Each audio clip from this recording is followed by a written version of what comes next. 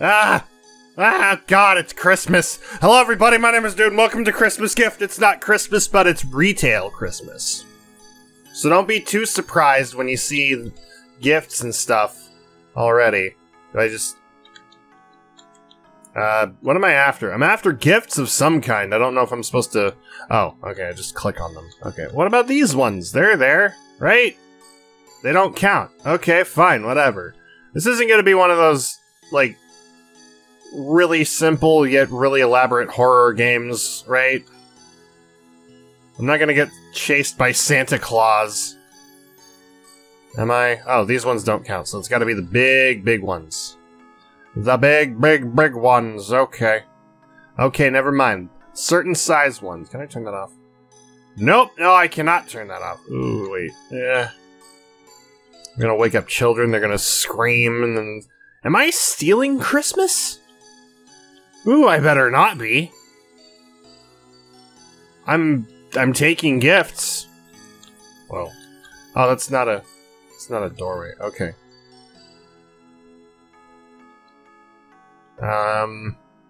Oh, there's only the 2 more. This is not a very long game, is it? No, it's not. You win. Press escape to quit. I've successfully ruined an entire family of 8's Christmas. Actually, probably 10, because this would be 8 kids, 2 parents, maybe. Maybe 1 parent. Maybe this is an orphanage. Which makes me feel like a dick. We're gonna play this again. So I think it's randomly generated how many things you need to grab. Yes, it's Unity Personal Edition. I don't think it's supposed to be... Wait, I remember needing to grab 6 at one point.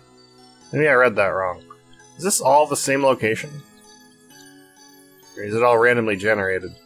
No, it's all the same location. Alright, well that's easy. If the house were a bit bigger, it'd be a little lengthier, yeah, but... Let's take a look at around the house, I guess. This is an office or study. Yeah, this looks like a study. This is definitely a living room, if I ever saw one. I feel like this particular candle would burn everything. Yeah, good thing I'm getting the presents out of the house, because, like, this is a fire hazard. This is also a fire hazard. This, not so much. Yeah, it is, but, like, a little less so. This is normal. This is not. This is not. This is more normal than that. This house is just gonna... This house is gonna catch fire. There's papers inside books. Oh, I can walk into I can walk into these. Yay! I can walk into the chair. Nice. I don't think I'm supposed to be able to, but you know what? That's fine. This is a short indie game. Made by I don't know how many people. I can walk into the music player. Yay! And I'm missing 1 white present. Oh, there it is. And I guess this is... How many trees do you have, people? 2? 3? This is... I'm hoping there's an exit to this house if these people want to, like, go somewhere. They're just trapped forever in this hellish Christmas abomination. Can I interact with any of these? No. The beds are empty. This is a...